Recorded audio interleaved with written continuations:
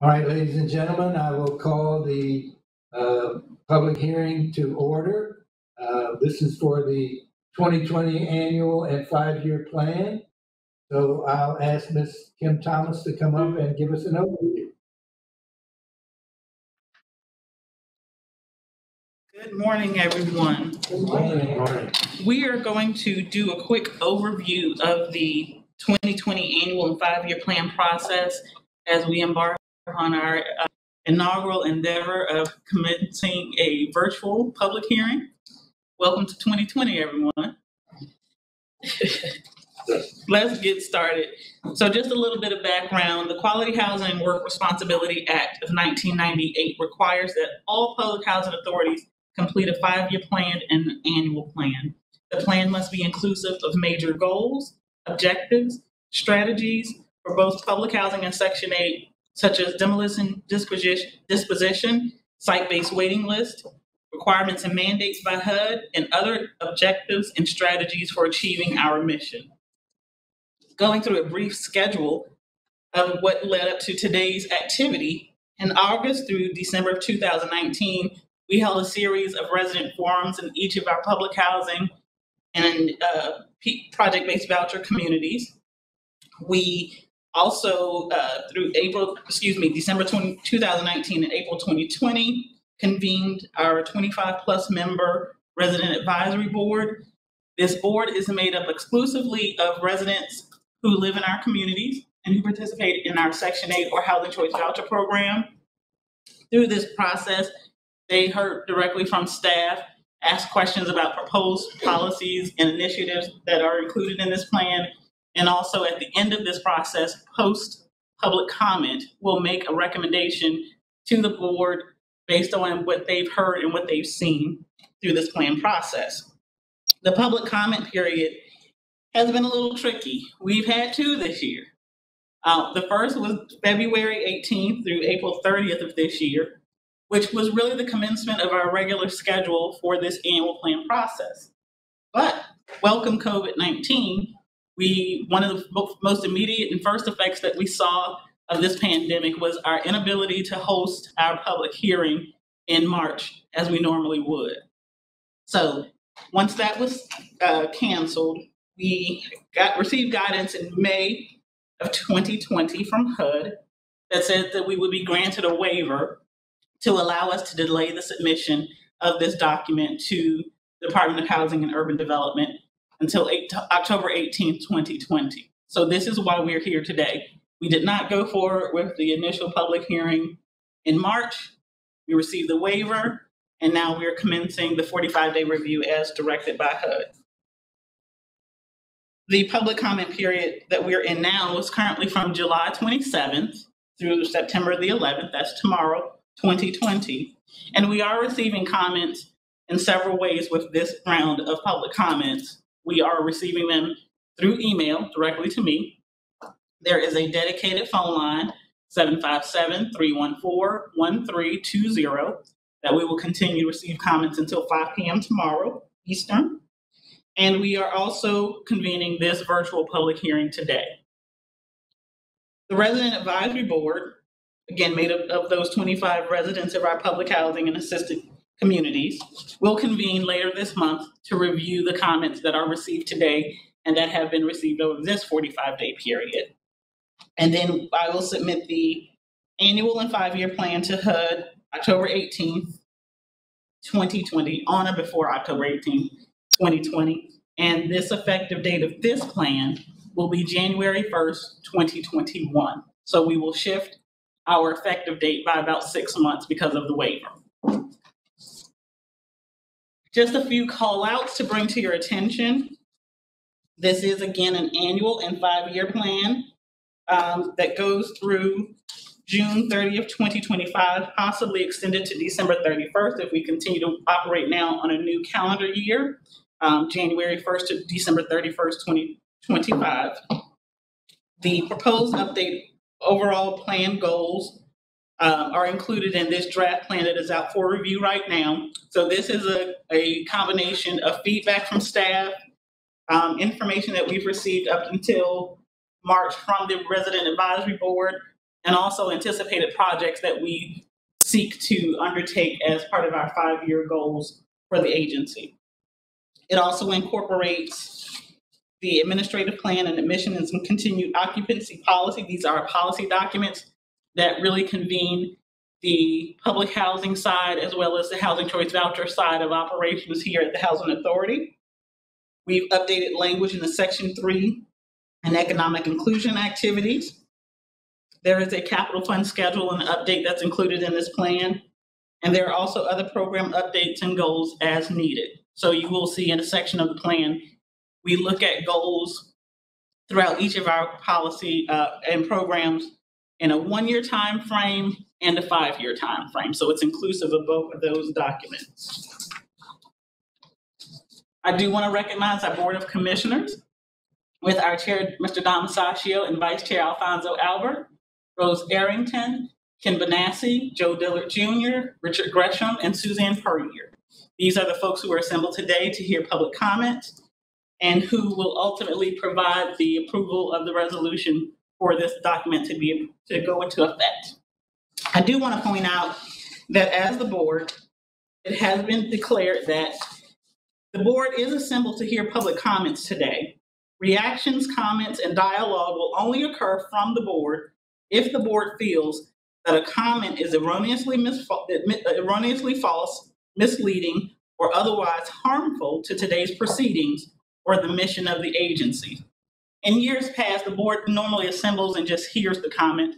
But I think based on some transactions that have happened before in the past, we want to make sure that we preserve the work that's being done here. And the board has agreed that if they feel it is necessary to clarify any statements, reactions, or comments, that they will take the liberty to do so. All comments will be transcribed and included in the final draft of the plan that will be submitted to HUD as required, with applicable responses as they relate to the annual and 5-year plan.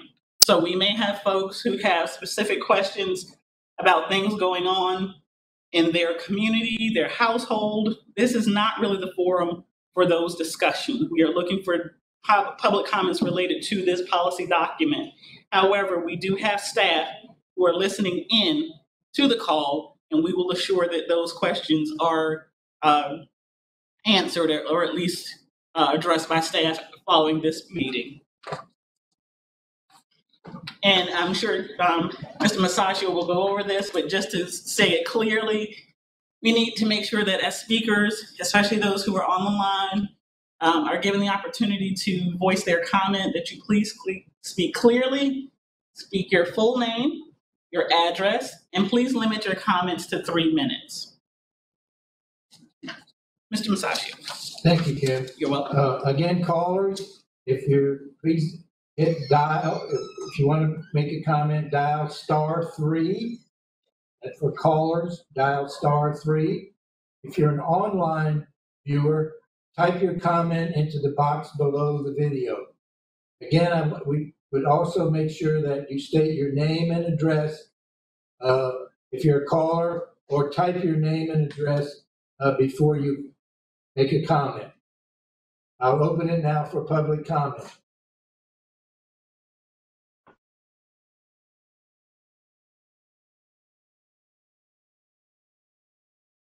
Anything from the monitor? Yes, sir. Looking at the Q&A queue online, we have a submission by Modell Lewis, and the question is, when are you going to continue to finish the homes for seniors? COVID-19 has got me on hold. Okay, that is one of the kinds of things that we have talked about that doesn't directly address the annual plan, but we will make sure that someone answers that particular piece. Okay, sir. So as a reminder for everyone listening to this call, if you have a question or a comment that you would like to make live during this call, please press *3 on your telephone keypad. Again, press *3 on your telephone keypad if you are listening to this conversation on your telephone, or if you are listening and viewing through the online website, You can type your name, question, and address below the streaming video player in your browser. So another question we have submitted online. This one is from Sasha White. Sasha asks, because of the virus, are you still going into people's homes to inspect? Again, that's one of the things that we will have addressed specifically, but since it does not deal directly with the plan, we'll have someone get back to her on that. All right, and at this moment, Mr. Chairman, I show no further questions in the online queue or live callers with questions or comments. So I'll hand the meeting back to you and let you know if anything appears. Thank you. Jen, would you check the hallway again, please?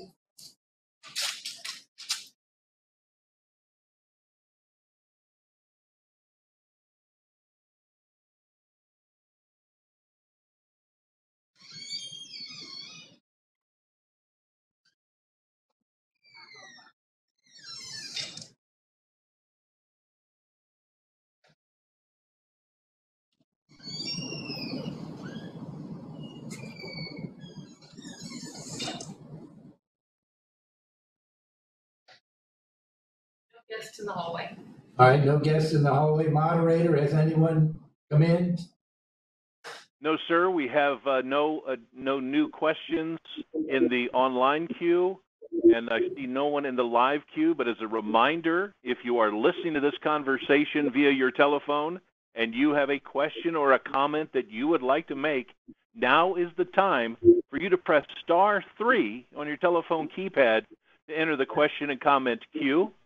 And if you are watching this online, you can enter your question or comment below the streaming player. All right, I think it's appropriate that we give about three more minutes or so for folks to participate, and then we'll see what happens then. So for about the next 3 minutes, we'll keep it open for any more public comment.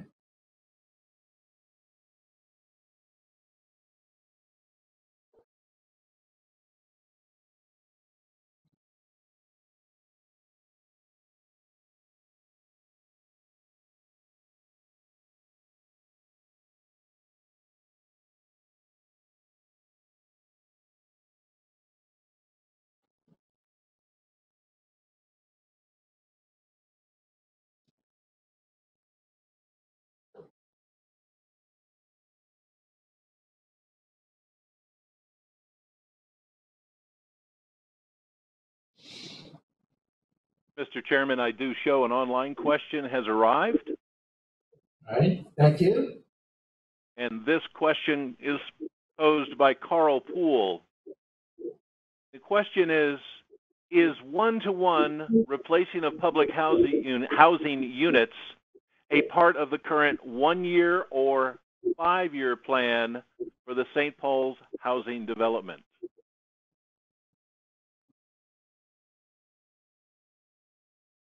Okay, and we will make sure that we get someone to get back with him on that particular one, since it doesn't really directly go to the 5-year plan, but we will make sure someone answers that for him.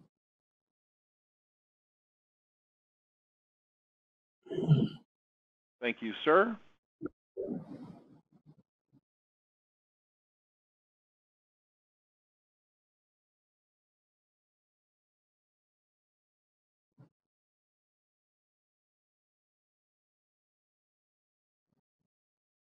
So, Mr. Chairman, we do have a caller queued and ready to join the call. All right. Looks like we are being joined live by Tara Johnson. Hello, Ms. Johnson. Welcome to the call. And go ahead with your question or comment. Hi, can you hear me?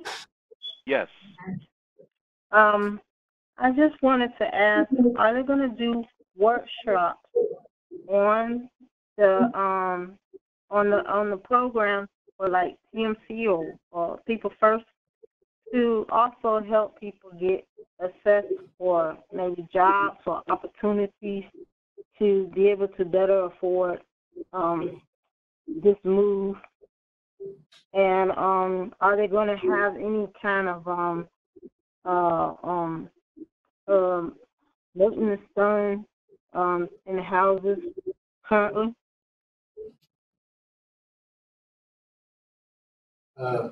Yes, we'll have some, again, unfortunately, that doesn't go directly to the 5-year plan, but I will have somebody get back with you directly to answer those questions for you.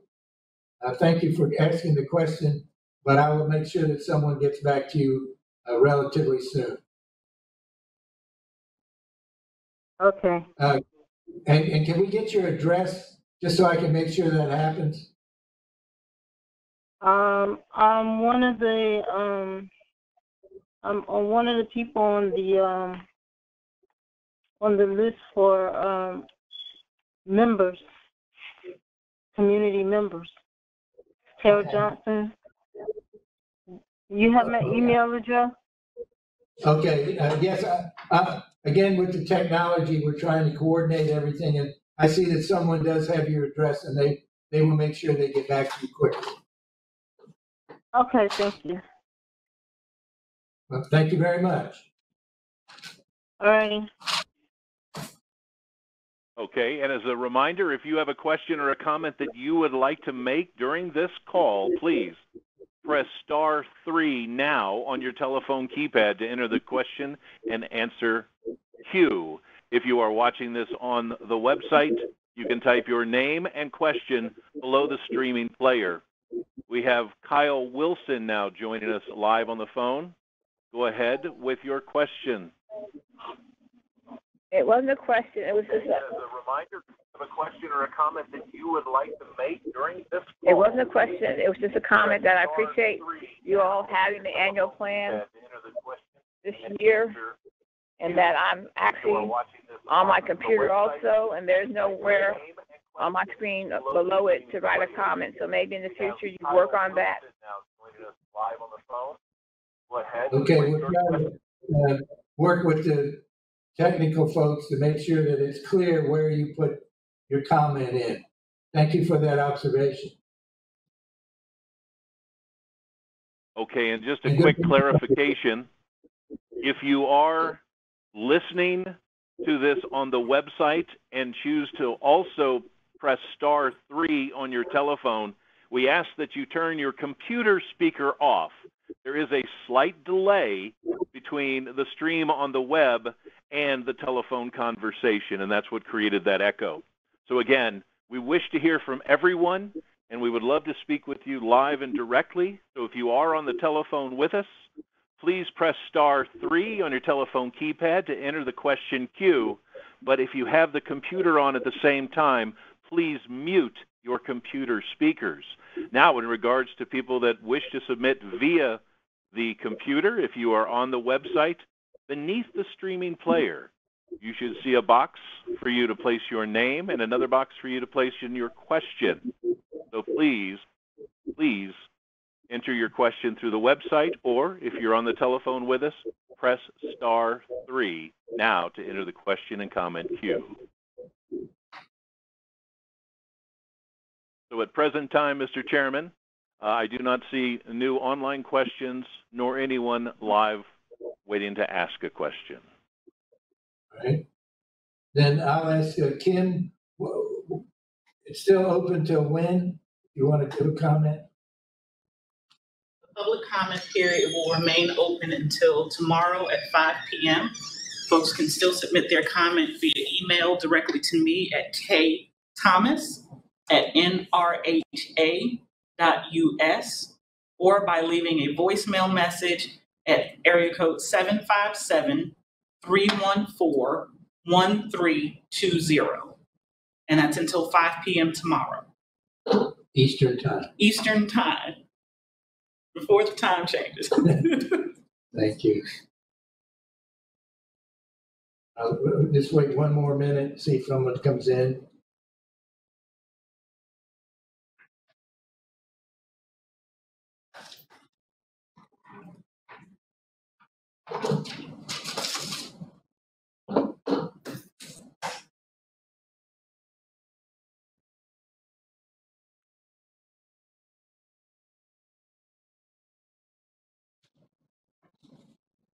Mr. Chairman, I see an online question that has just come in.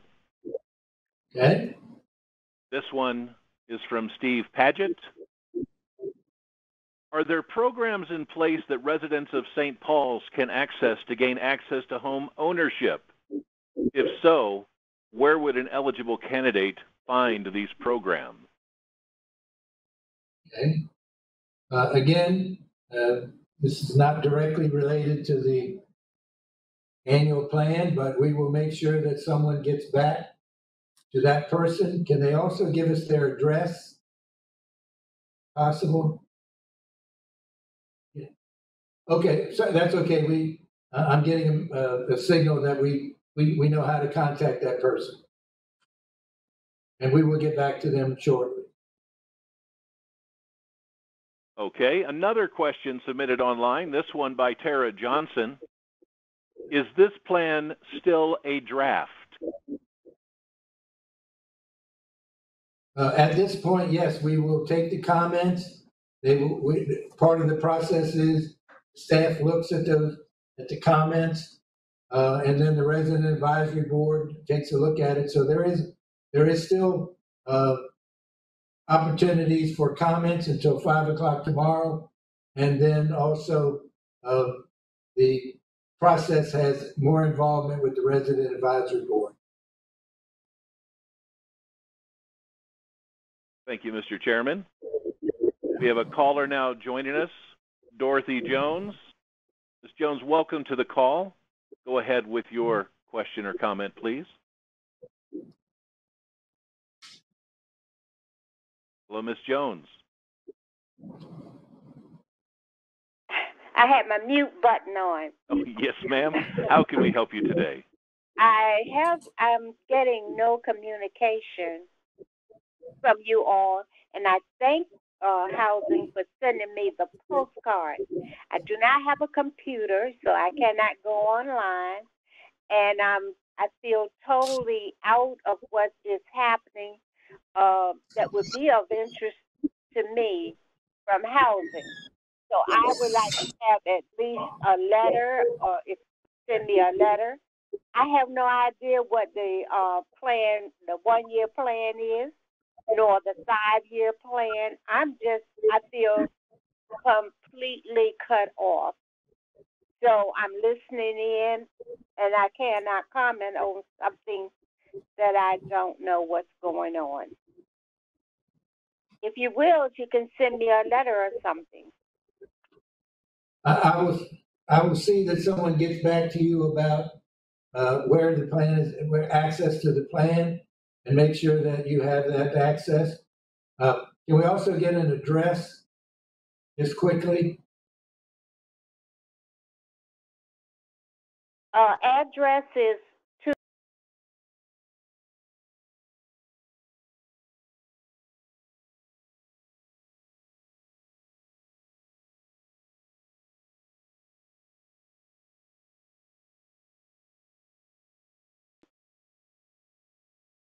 Okay.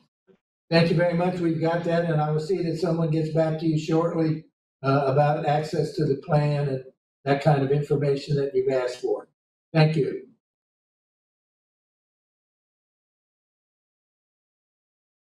All right, we have another online question submitted by Carl Poole. The question is, will a greater effort be made to increase retention for People First caseworkers, a part of the 1-year or 5-year plan, throughout the redevelopment of the St. Paul's housing development?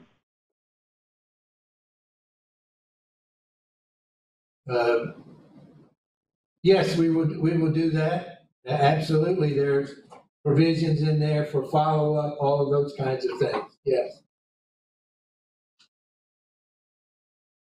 Okay, and up to the minute, that was the last question submitted online, and there are no further questions in the live question queue at the moment.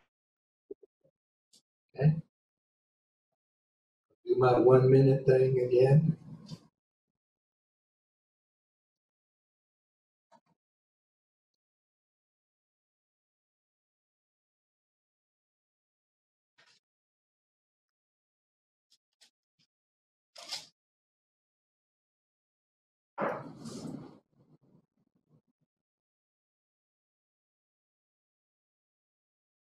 All right.